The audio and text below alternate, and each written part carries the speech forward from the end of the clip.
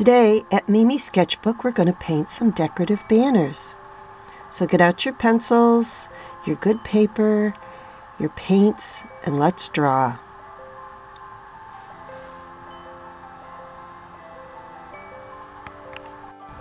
Today we are going to paint these pretty decorated banners. Now, in a previous lesson, we learned how to draw all of these different banners over here. So if you missed it, go look for Mimi's Sketchbook banners and see just how to make those. But today we're going to dress the banners up with some flowers and color. Okay, so I'm going to start with my banner. I'm going to make a nice curve here and try and get it centered and make a parallel line underneath. Put a little soft curve on the end. And now I'm going to go from underneath, make my S curve, and come out, put the back edge on, make a parallel line, and a pretty finish to my ribbon. Come in here, make my S curve, go like that. So there's my banner done. I'm going to start to place my flowers here into the picture. So I'm going to start with the big roses. Just a suggestion of a flower, because this is a tiny little drawing. I'm not going to try and get too detailed. Let's put another one here. And they're kind of coming down, sitting just on the edge of the banner. Let's put maybe one over here.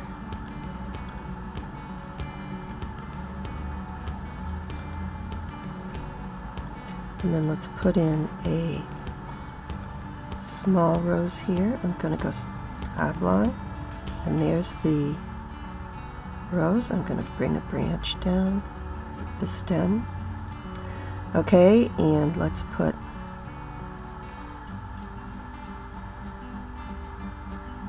a small rose here, small rose here, and a couple of branches. Let's fit one in here. And get some stems coming down. And let's put a few leaves in while we have some space here.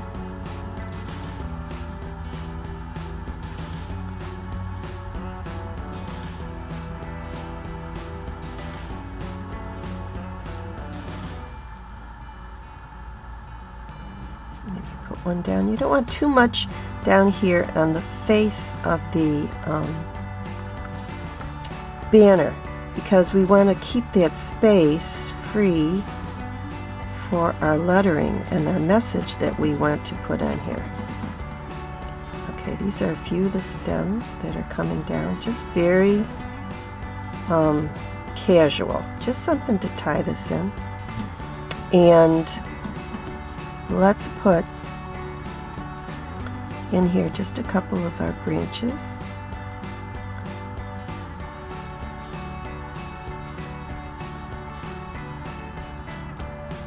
Some higher, some lower. This is just a little informal greeting. So we want it to stay fresh and not too planned. So now if I look at this, I could say, well, maybe we need one more rose here. Put another little tea rose, and maybe put make it a little bigger. So it fills the spot. Maybe one more here.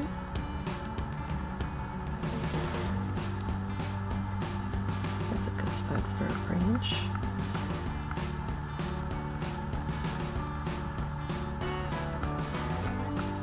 And let's see, let's just make this little rose bigger. Okay, so that looks balanced. That's kind of what I'm thinking of. I just want it balanced, a balanced design, but not a perfect design. All right, so now I am going to use a Sharpie Extra Ultra Fine Point Pen, and I'm going to go over my design with a very light hand.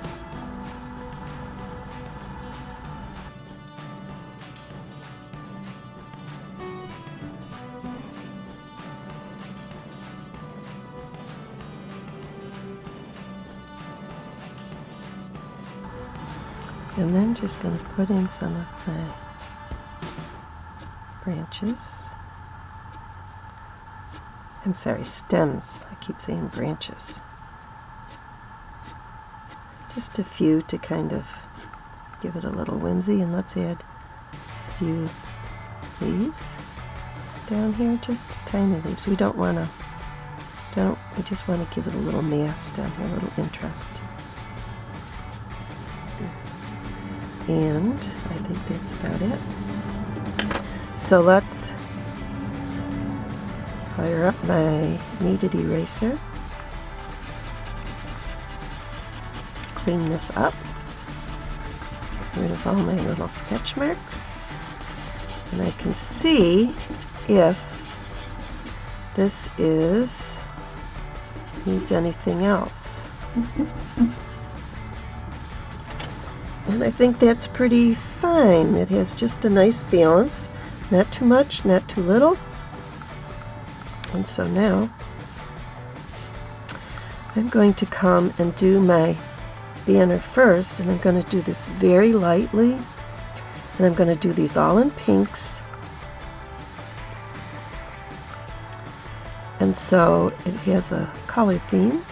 Sometimes it's easier to start with a simple color theme, and the more you do it, the more colors you can add to your projects. But my suggestion would be start simple, and then you can get add a little bit more as you go along, get more confident what colors go together. Okay, and now I'm going to just take a little deeper color and just come in here and make a little shadow, because it's fun to do. And while I'm at it, I'm going to do it over here. I've got this color, and you work pretty fast with watercolors. I'm going to wash that off, and now I'm going to pull that color over here, so there's a little bit of shadow there.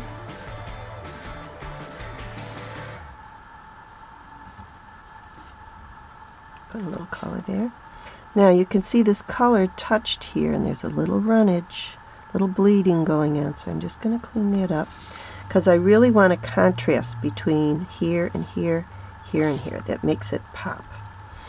Okay, so let's go and get some more of my color.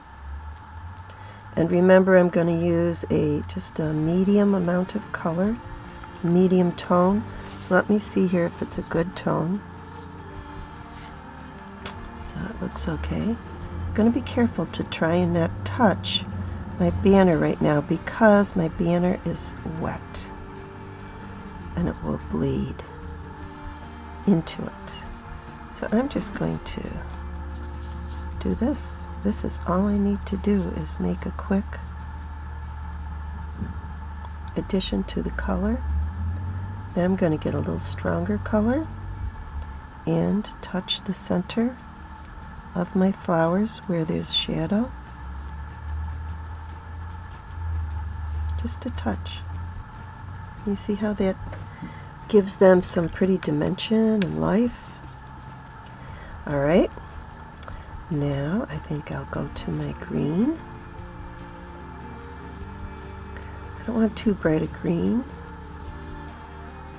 so let's test it out here. Well, it could be a little softer.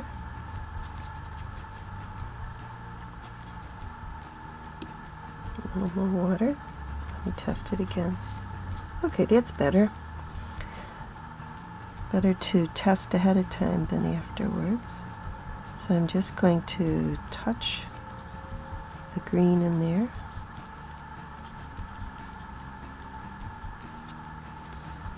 That's all there is to that. That was quick, wasn't it? Oops, I forgot my flowers underneath.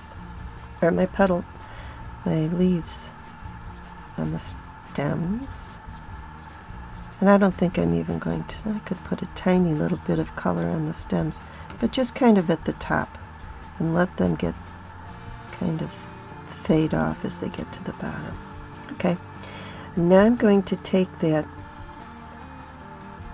soft, or that muted blue. I want to remember to make it a little lighter. There it is. And let's just use the very tip of my brush to put that in. Now, when I do that, if I want to make a very fine point, I am going to need to use the tip of my brush, and so I'm holding it upright. And you know what? I see that I missed one of my roses, so I'm going to just put you in there. There. Wash my brush out, and I see I did touch my banner. I could let it go, but I'm just going to show you I can clean this up. I'm going to just wet it a little bit, and then if I do that, I have to just take that water and just go all over, back over the banner. Doesn't take but a second, like that, so that there is not a watermark. It'll leave a watermark on there. So let's do another one. This time we're going to start in yellow, and I am going to make a little different banner. This is kind of an S-shaped banner.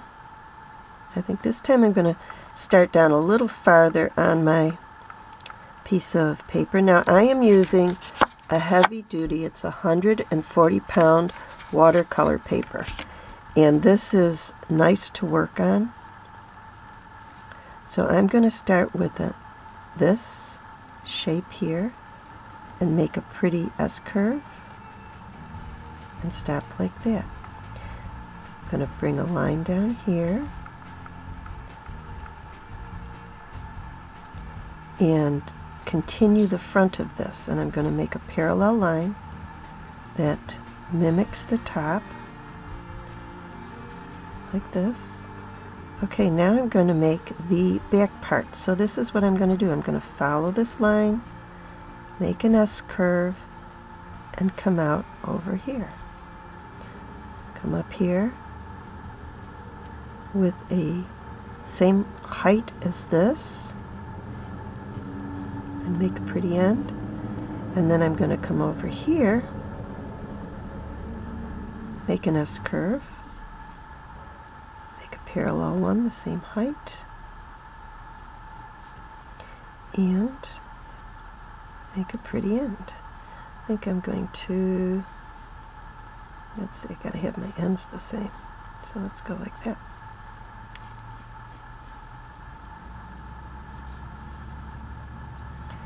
I need to put in the back of the curve, and I don't stop to erase my mistakes. I make too many mistakes to stop all the time. I just, because I'm drawing lightly, I just leave them right in place, and when I am done with my sketching, then I can go in and erase everything at the same time. So that's what I'm going to do. So this looks fine. Start with my bigger flowers, and I think I'll start here, have them overlap a little bit, spread them out, maybe put two right next to each other and leave a space, and then another one, and then let's put a small one, smaller, smaller, And let's put in a couple of leaves.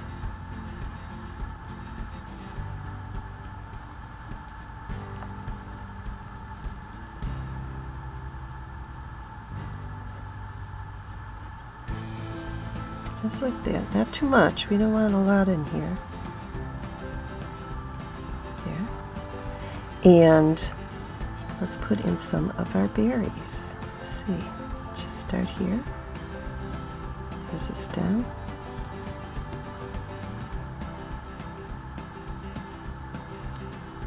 And let's put a stem here.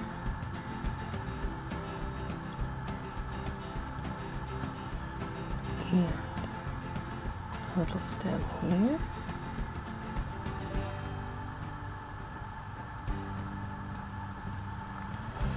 And remember, this is just casual. We're not trying to make this perfect, just a little fresh arrangement.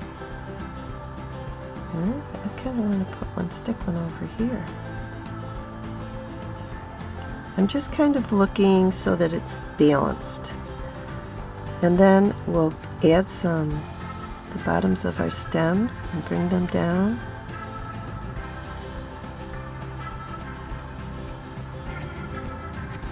You can have them crisscrossing. And that looks pretty full to me.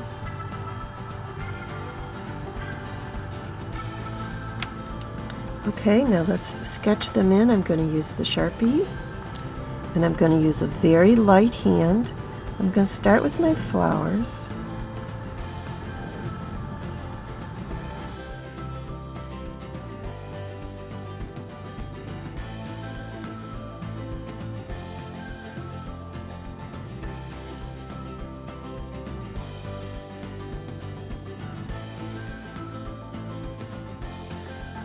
Alright, we said we're going to do a yellow theme, and so I have a great variety of yellows here. So let's try this one. Very pretty. I think I'm going to just mix a little warmer tone to it. And I want to paint in my banner at one time so that it's all wet at the same time, at least the center part here, so that it will dry evenly without any brush strokes. And then on the side here, I'm going to get my little darker paint, and I'm going to come up here, paint it darker here, rinse out my brush and tap it dry. And then I'm going to just use the water. There's very little water in my brush. Use it to just pull this out. You see how this is a little darker than that? That creates that sense of depth that we want to create. I'll do the same over here. I'm going to paint this in right here. Wash my brush out, tap it dry, and then just pull this paint over here. And then I'm making my brush more perpendicular to the page so I can use the tip to get that detail work. Okay, so we'll let that dry, and then I'm going to go to my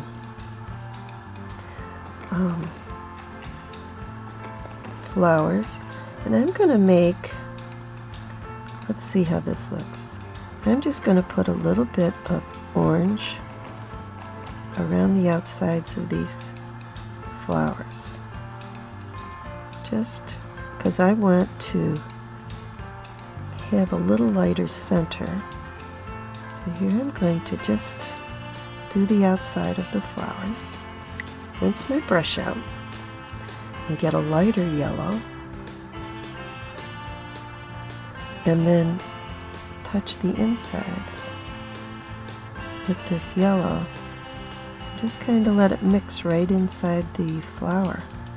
So we have a little bit of a two-tone going on here. We could have done it the other way around and put the lighter first and the darker around the outside. It's fun to play and figure out little strategies. I think I'm going to just put another flower right there.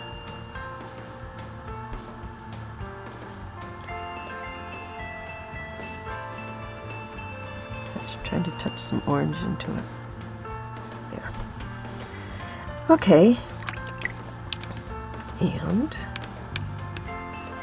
I am going to now, let's do our green. And this green can be a little brighter. And just color, let's see how that goes.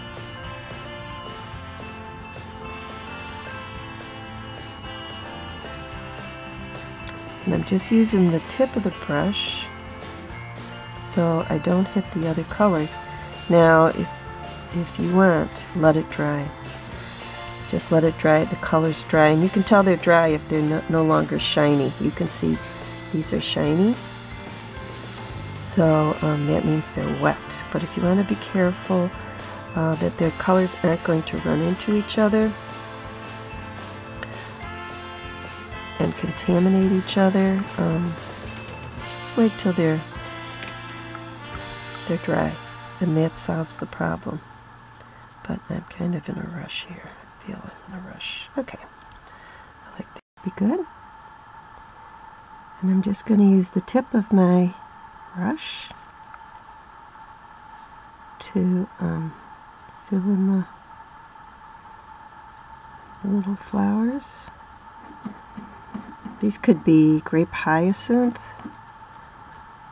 or they could be like a miniature delphinium, something like that. And I'm just going to take a touch of purple. See if I can't just add a little. You can barely see it, but I think it's just going to give a little dimension to a couple of these.